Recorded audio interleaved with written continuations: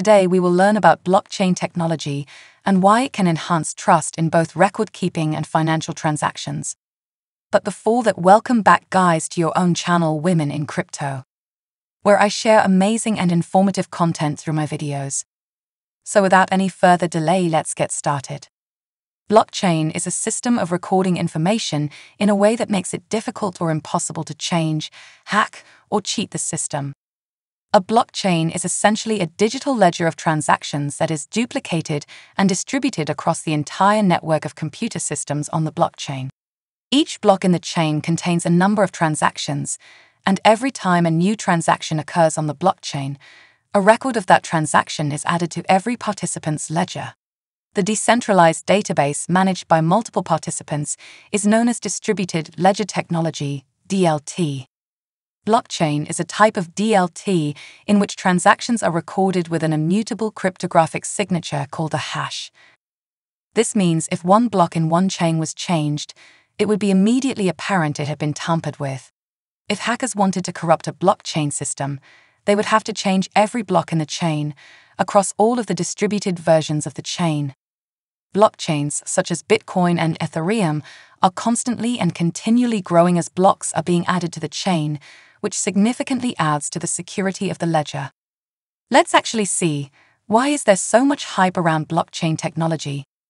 There have been many attempts to create digital money in the past, but they have always failed. The prevailing issue is trust. If someone creates a new currency called the X dollar, how can we trust that they won't give themselves $1 million X dollars or steal your X dollars for themselves? Bitcoin was designed to solve this problem by using a specific type of database called a blockchain.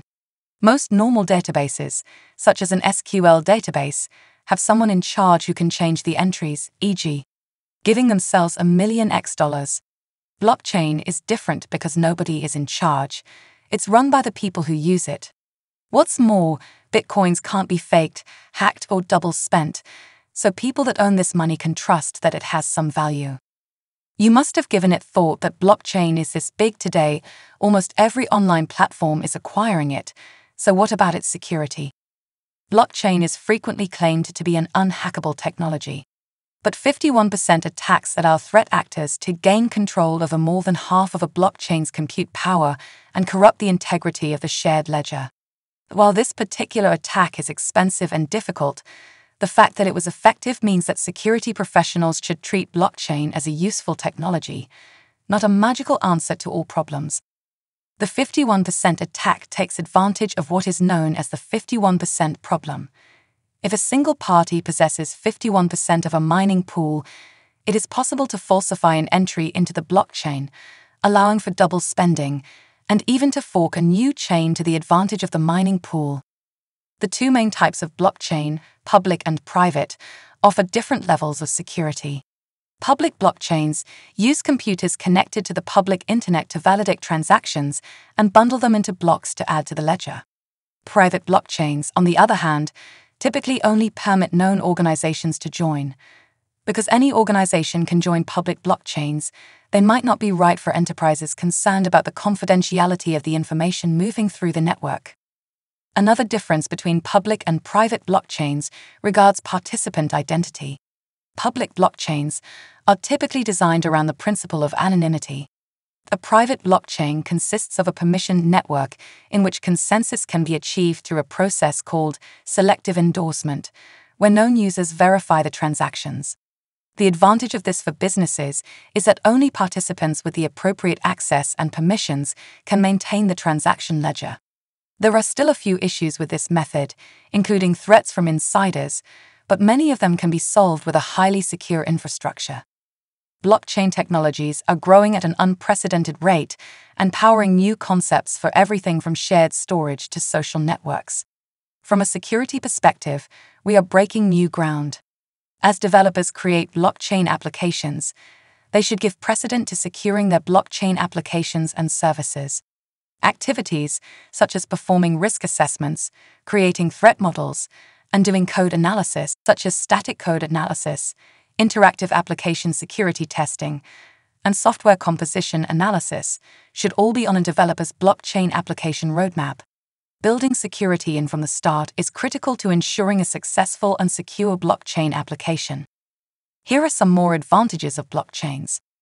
They're global, which means that cryptocurrencies can be sent across the planet quickly and cheaply. They increase privacy. Cryptocurrency payments don't require you to include your personal information, which protects you from being hacked or having your identity stolen. They're open, because every single transaction on cryptocurrency networks is published publicly in the form of the blockchain. Anyone can scrutinize them. That leaves no room for manipulation of transactions, changing the money supply, or adjusting the rules mid-game. The software that constitutes the core of these currencies is free and open source, so anyone can review the code. Concluding it, what's the future of blockchains? The blockchain idea has turned out to be a platform that a huge range of applications can be built on top of. It's still a new and rapidly developing technology, but many experts have described blockchain's potential to change the way we live and work as being similar to the potential public internet protocols like HTML had in the early days of the World Wide Web. The Bitcoin Cash and Litecoin blockchains work in a very similar way to the original Bitcoin blockchain. The Ethereum blockchain is a further evolution of the distributed ledger idea because, unlike the Bitcoin blockchain, it's not solely designed to manage a digital money. That said, Ethereum is a cryptocurrency and certainly can be used to send value to another person. Think of the Ethereum blockchain more like a powerful and highly flexible computing platform that allows coders to easily build all kinds of applications leveraging the blockchain. For example, imagine a charity that wants to send money to 1,000 people every day for a year. With Ethereum, that would only take a few lines of code. Or maybe you're a video game developer that wants to create items like swords and armor that can be traded outside of the game itself. Ethereum is designed to do that too. Hope you enjoyed today's video. Subscribe to Women in Crypto for more amazing videos like this with me. Until then, peace out.